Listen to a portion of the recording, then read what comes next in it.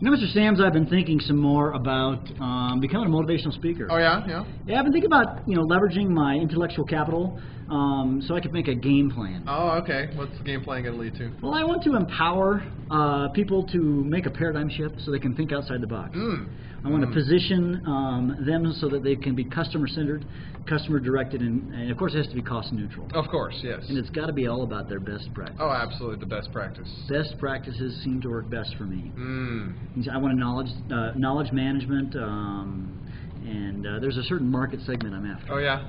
Yeah. Any more buzzwords you want to include in your new career here? Well, I want to push the envelope. Do you? Okay. Yes, I do. Oh, good. Because if we're outside the box, we definitely need to be pushing that envelope. The envelope is very important, and so I can synergize with my customers. Yes, synergy, very important. With especially my students, they're like my customers. So we can synergistically reach them and form a strategic alliance with our kids. Yeah, sounds about right. And that way, it's a win-win situation. Absolutely. So that's what we're going to do right now. Is we're going to work on that today and create solutions to their problems. Okay. Because chemistry is all about solutions. It is about solutions. And so today, strategically alliancing. I'm not as good as this. You're not very good at that, Mr. No, Sams. You are not a motivational speaker. No. I'm thinking you shouldn't be the motivational speaker. Yeah, there's something else out there for me, I'm sure. Hey guys, what we want to talk about is this whole delta H thing. What's up with delta H? Well, delta H can be calculated, if you recall. I'm going to flip back to a slide we watched or looked at some time ago. And if you recall this slide, we had 4 ways to calculate delta H. One was with calorimetry, which we did last time, in 6.1. And then today we want to talk about Hess's Law, version 1, I like to call it. It's really all one law. We'll talk about that. Yeah. And Hess's Law version 2. There aren't really 2 versions. It's just 2 applications of the same law. But since the problems are so different, I think it's good to just kind of break them down. And this whole thing called bond energy is going to be saved for a later chapter. This is the last podcast in unit or chapter 6. There's just 2. It's really pretty simple. We've actualized our potential with this. Indeed. Thing. Yeah. Something. Yeah. I'm still You're getting there, bud. Yeah. Okay. I'll keep trying. Synergy. So how do you find delta H? Version 1, I like to call the adding reactions method. Okay, so how do you find delta H by adding reactions? Well, we need to know something very important first. That all elements in their standard state, for example, say hydrogen, and when I say their standard state, what do I mean by that, Mr. Sams? That is in their elemental state, or like if it's a gas at room temperature, it's going to be a gas in its standard state. So what we mean by that is that if I have an element like hydrogen, when you find hydrogen by itself, it's always H2, but it would also be a gas, basically kind of at room temperatures, 25 Celsius and 1 atmosphere. But if I say iron, in its standard state, it would be a solid. Right. Basically, look on the periodic tables on our walls. The black elements are solids, the red ones are gases, and the blue ones are liquids. And for example, mercury, one of only 2 elements that are a liquid at standard state. The state, of course, is solid here, liquid and gas, but they would also be the element in their standard state. And I do believe this is at 1 atmosphere, too. If and at 1 atmosphere, 25 Celsius in 1 atmosphere, it is. Which is, by the way, that is something that's kind of weird. We should say this. This assumes 25 degrees Celsius in 1 atmosphere. Now, these are like standard conditions. It's basically what a laboratory would be like at sea level. But the problem with it being at standard conditions, at least I've always been confused, of course, that we've learned from our gas law chapter, STP, which is standard temperature and pressure, and the standard temperature is 0 Celsius, yeah, it's and weird. The reality, the reason this is because there are people who are, they are thermodynamicists, for lack of a better term. They are studiers of heat, and they decided that they wanted their standard temperature to be 25 instead of 0 degrees Celsius.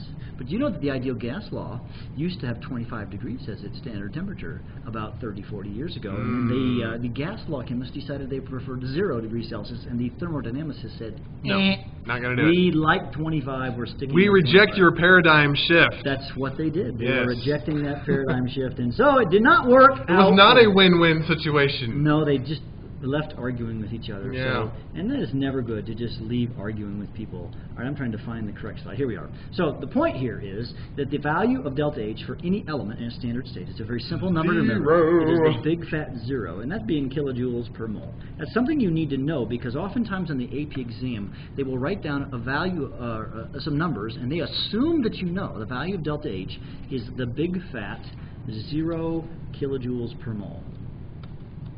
nothing, nada, zippo, dippo. Dippo? Dippo. Okay, there we go. Dippo is the word, isn't it? Okay, so we can write the formation of several compounds from their elements. This is called the heat of formation. Yeah. Heat of formation, if I can relent it. The heat of formation, and it is symbolized by... Delta H with a little F. Isn't it got a little zero on it, Mr. It does have a 0. Yeah, that means it's at the And actually, let's formalize this. The little Yeah. F means formation, and the degree sign, it often took like a degree sign, this means under standard conditions. Now again, that's 25 Celsius and 1 atmosphere. 1 atmosphere. Okay, so now we're going to do some examples here of heats of formation. So let's say I want to form a particular compound. Can you think of an example compound, Mr. Sams? Any old compound? Any old compound. Sodium chloride.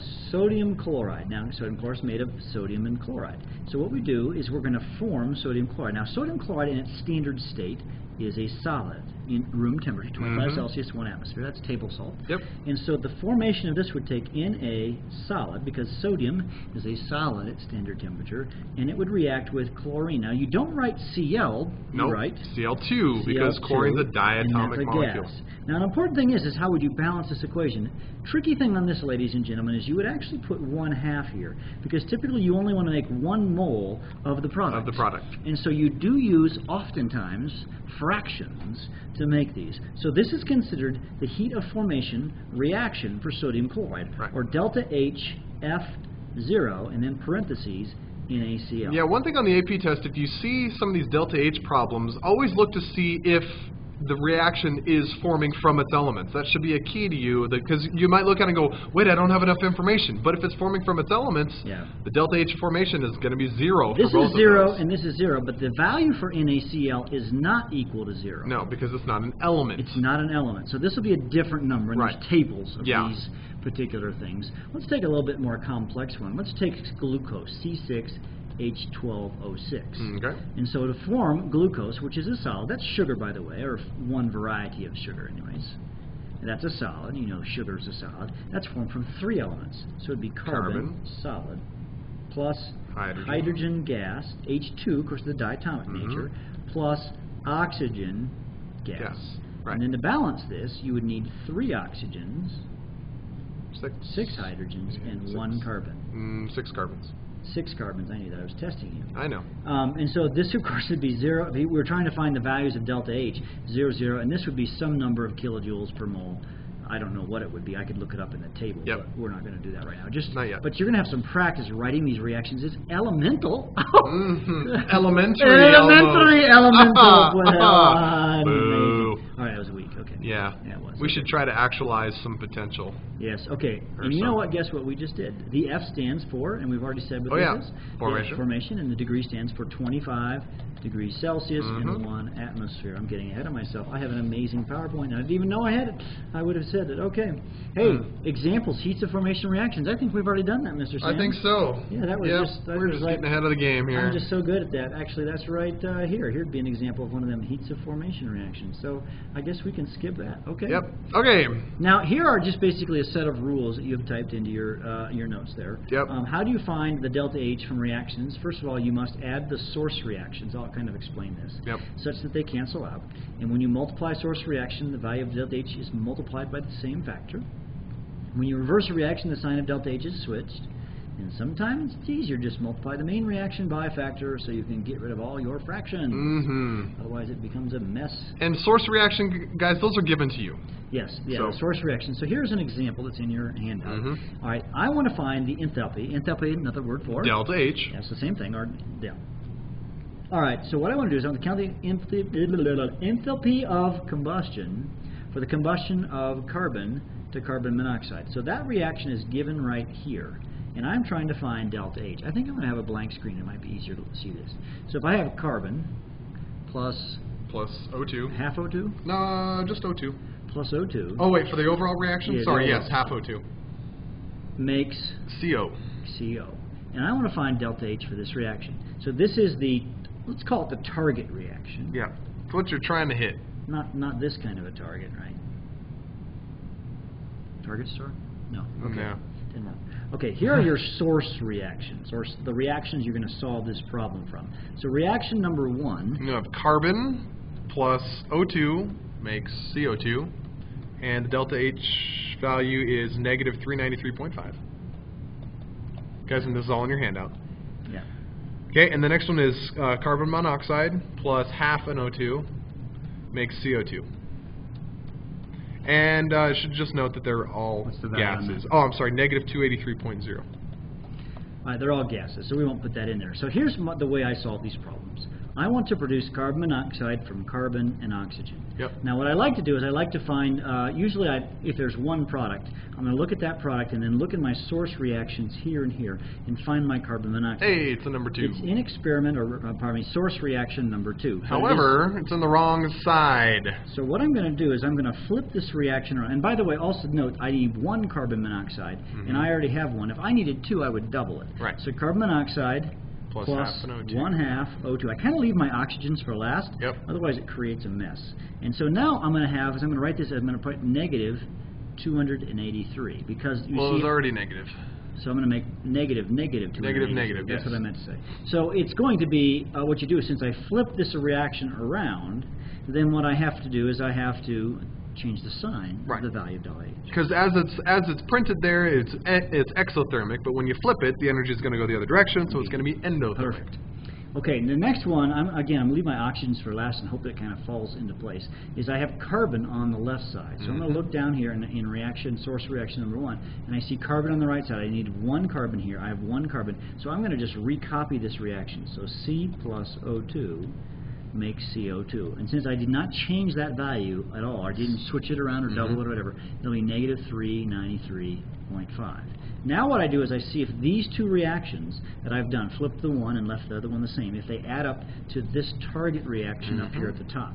Now one thing I quickly can notice is I have CO2 on this side and CO2 on this side, so it's 1 and 1, they cancel. Yeah, just like when you balance redox equations, anything that's the same on the left and the right side, you can cancel.